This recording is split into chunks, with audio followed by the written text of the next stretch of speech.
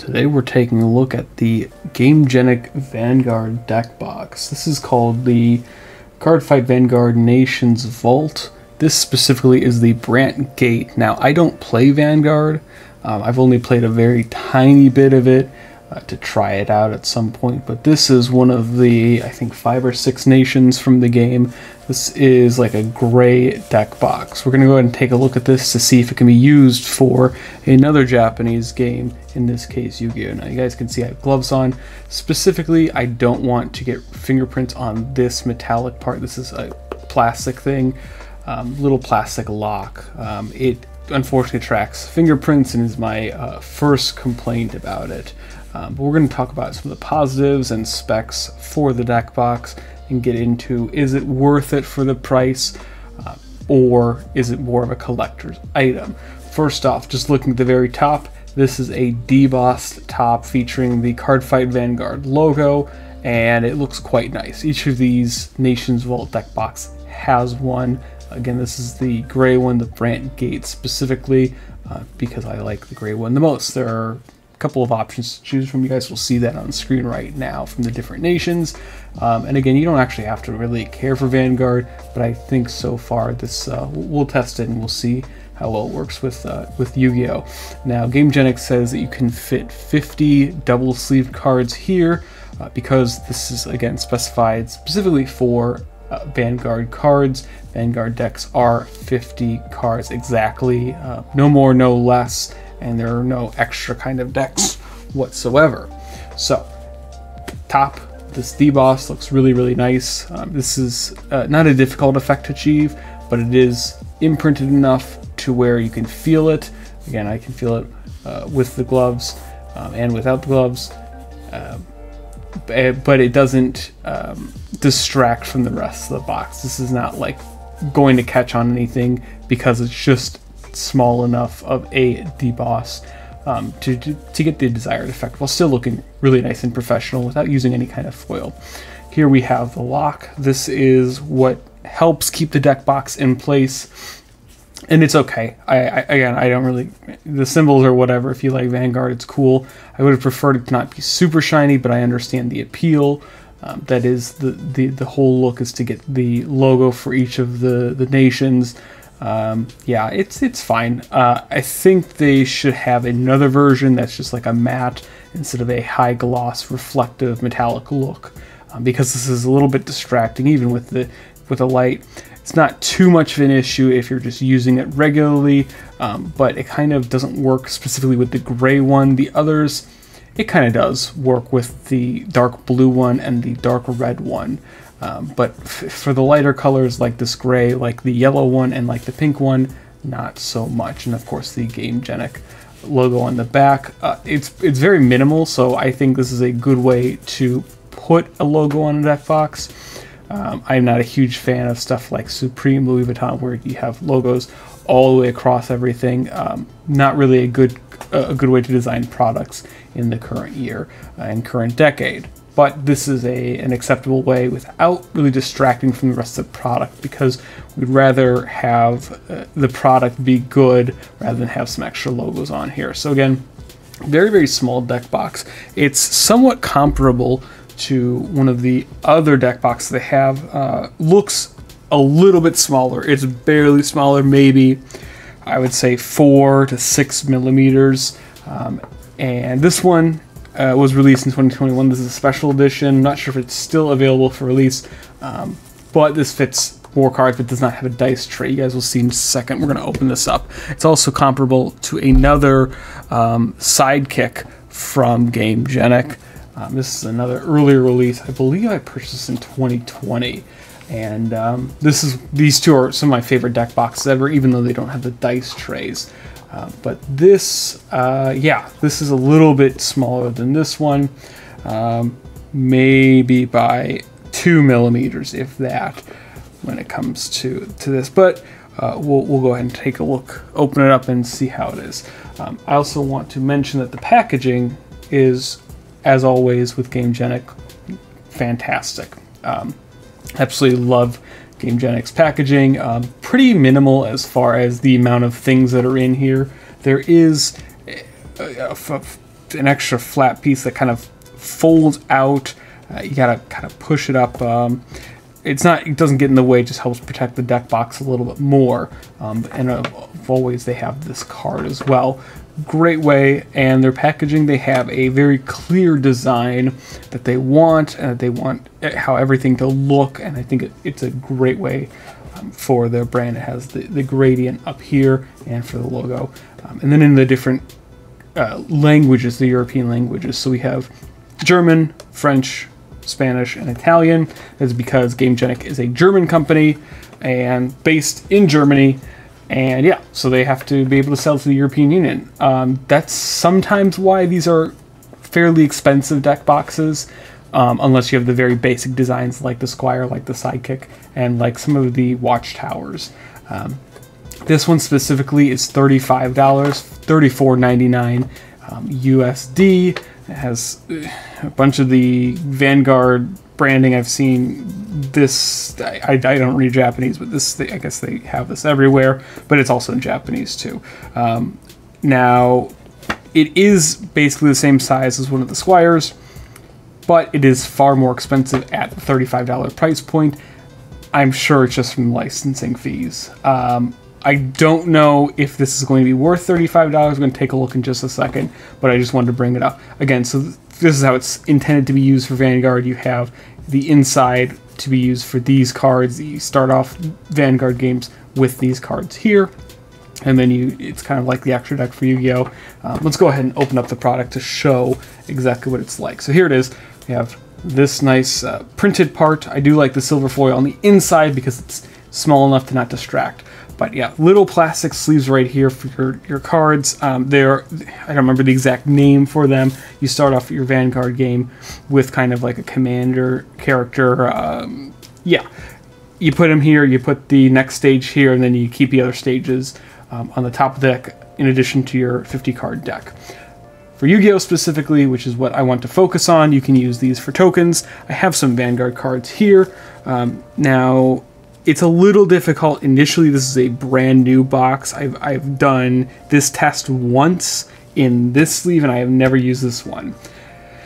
It's a little difficult to get in there with a double sleeve, and this uses 2 Dragon Shield sleeves, 1 outer sleeve, and 1 dual matte inner sleeve, so maybe it's better if we use just 1 sleeve again.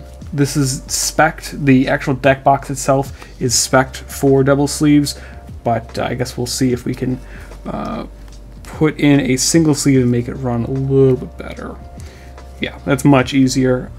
Expected, of course, but I'm sure if you use double sleeve tokens in here enough, you'll be fine. Just make sure you don't put anything more than a double sleeve. It will not fit. I almost attempted it with this quarter century Dante. I don't recommend it. Just stick to a single or double sleeve. Honestly, if your tokens are single sleeved anyway, it'll fit. All Vanguard cards are the same size as Yu-Gi-Oh! Cards, so there's going to be no issue there. So you can fit both of these here for your tokens, and yeah, I mean, that's what it's for. You cannot put random Yu-Gi-Oh! Cards in here. Not allowed. Don't do it. Just put tokens in here. Those will be fine. You can take those out or show that they're tokens. So here we have the actual box itself. You can see the box up here to hold the 50 double sleeve cards and the dice tray. Let's go ahead and focus on the dice tray. It just comes out very simply. I mean, it's a tiny little micro suede. I think they call it Nexo Fiber or something is their trademark version of this Korean micro fiber and suede finish. Yeah, I mean, it gets the job done. Let's go ahead and take a look at some Pokemon. Now this, I don't think it fits. Oh, I guess it does. It does fit Konami dice, which Konami dice are larger, at least the new ones. They are much larger than regular sized dice, so it does work with these. So of course it's going to work with these Pokemon dice here. Pokemon Elite Trainer boxes come with regular, these are like standard sized dice, and mini ones for damage. You can see here, of course, that they fit. I mean, they're going to fit. And of course, you guys saw in the packaging that there are these little damage counter blocks that can fit in here. This is spec'd for those as well. You're mostly going to be using these size dice, but I'm sure you can fit like a standard D20 in here. And of course, if you're using this for, say, Pokemon, you really shouldn't have too many issues. even with the sleeves. We'll test that in a second though. But as far as the dice go, I mean, it's a pretty much solved thing on products, on deck boxes in 2023. It's really hard to get dice trays wrong, the removable ones, especially with GameGenic, because they know what they're doing. They've been doing these deck boxes for, I think, 3 or 4 years at this point, and they know how to make sure these are solid and they don't just fall apart. Speaking of the durability, it's actually really hard to flex this. Even the sides somewhat flex, but this is really not something you're going to be doing too often. You're mostly going to be taking it out of the deck box from this direction, and the microfiber will sometimes catch on the side, so you might see some rub marks after repeated use. That's expected though for these kind of deck boxes. Put this right in here. As far as the deck box compartment itself, again, the printed ink silver look is quite nice for this. So 50 double sleeved Japanese size cards will fit in here. That's a guarantee. Tested it. We're going to test it right now. I have a single sleeve Tearlament deck right here. You can see it's the very poorly put together main deck, extra deck, and fake side deck. I don't have a side deck for this, but these are in the extra deck is in Dragon Shield dual matte sleeves. The main deck is in glossy Ultra Pro sleeve. Side deck is in the same glossy Ultra Pro sleeve. So these are single sleeve, and these are relatively thin sleeves. You're not really going to have too much thickness variation between them, but they are a little bit, very, very tiny bit thinner than Ultra Pro sleeves. We're going to do a test right here, and they all fit. Just barely though, keep that in mind. If you guys are seeing this, I'm holding this just to show you guys. They barely fit. You will be able to get away with this, but as far as double sleeves go, it looks like you will not be able to double sleeve your cards. Just a 40 card Yu-Gi-Oh deck, 15 card extra deck, 15 card side deck in here with double sleeves. That will not work, but if you want to do single sleeves, this works perfectly fine. Shake test, I don't really care too much for these, but it seems like this is strong enough. The magnet on here is very, very resilient, and that's true for most GameGenic deck boxes. Again, GameGenic knows what they're doing with these. They've been doing this for a little while at least, and they've taken over the market quite a bit. The one design difference between their regular deck box and this one is this little crevice right here. You can go ahead and take out the cards from the bottom right here. It provides just enough leverage, and honestly, it's fine. It doesn't take away from the box whatsoever. You really can't even see it unless you're looking for it, you know, just by looking from the top and from the side, but going from the bottom and up, and it's nice and easy to take out. Let me go ahead and see what it looks like with a double sleeve deck. This is a branded deck, called by the Graven here, of course. So this is double sleeve with Ultra Pro inner sleeves, dual matte outer sleeves, or inner sleeves if you use a clear exterior sleeve, but these are double sleeved. So as far as double sleeving goes, which I prefer the clear inner sleeve and the like Dragon Shield outer sleeve. A lot of people don't, and that's fine, but it will only fit your main deck, and let's see if it'll fit with the extra deck as well. So with the extra deck, these are Dragon Shield outer sleeves, Dragon Shield dual matte inner sleeves. It will also barely fit, so if you have an extra compartment, or we'll test even the dice tray. The dice tray looks like it will not fit these in double sleeve or sleeved at all, so you can put like regular cards in here. I don't recommend that if you're taking this route anyway, but you cannot fit your sleeves in the dice tray, unfortunately, but that's okay. That's okay. If you have your side deck in a different place, or you just want to carry it around with you, you can get away with the double sleeves. But if you don't double sleeve, which a lot of people still don't with Yu-Gi-Oh, perfectly fine. This will work for your single sleeve. But as far as the double sleeving goes, it works to an extent, but I don't think this is good for double sleeving. Now let's talk about the value for this. Now compared to, I would say, GameGenic's other deck boxes, this product is a little overpriced at $35. I want to say that this old one was priced around 20. I don't remember the exact. You guys will see my receipt on the screen. You'll see some other comparisons of modern retailers. But for the price, this one definitely was the better value over the long term, specifically because you can fit your double sleeve cards. The crevice actually helps right here. I was able to pick that up in one motion without any issues. But this keep in mind that this is a smaller one. This is much easier to put in your cards and take them out. The downside is there's no dice tray. Eventually, I will have a product that fixes that solution for Yu-Gi-Oh! You guys will see that in the coming months. We also have other deck boxes in the work, but I would make an actual post for that later. Again, as far as the value goes, I would say that if you really like Vanguard and you really like the design and just single sleeve your cards, this deck box is fine. If the price doesn't matter too much for you, it's fine. For the way it feels, actually storing your cards, it's really good. Of course, because it's GameGenic. The experience, the ability to easily take out your cards and store them in such a small, compact box. It's good in that regard. Again, for the value, I don't think it's worth it compared to other GameGenic deck boxes, but I don't think they're really aiming for that. This product is, again, more so for Vanguard players who will use it for its intended purposes rather than for Yu-Gi-Oh! But for Yu-Gi-Oh! Single sleeve players, again, it's good. 35, you guys can find it on sale. Sometimes they will sell this for $28. I think that's a fine, or at least a better price. I still think that even for Vanguard players, probably 25 would have been a better target. But again, I understand the licensing fees. I'm sure they're expensive with Bushiroad. I've heard a bunch of stories about them. Maybe that's the case. It very well could be. But yeah, overall, I do like this. And if I single sleeve a deck to take to a tournament, I will definitely use this box. Otherwise, I'm not too sure. I'm going to also conduct a quick test with Pokemon Double Sleeve. I do have a double sleeve Pokemon deck available, and we're going to test that out. It looks like it can fit the standard size sleeves, but I'm not sure if it'll fit them with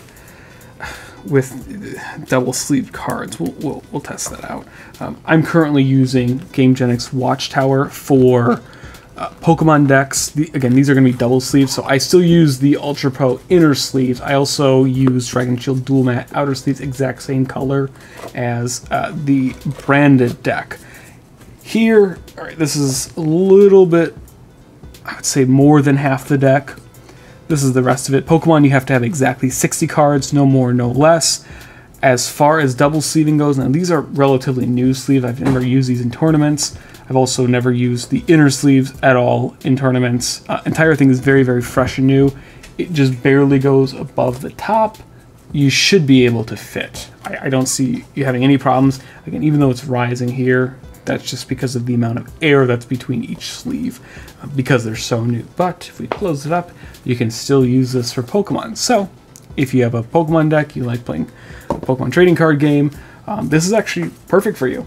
I still think it's a little more expensive than it should be for that purpose compared to other GameGenic products, but it is definitely serviceable.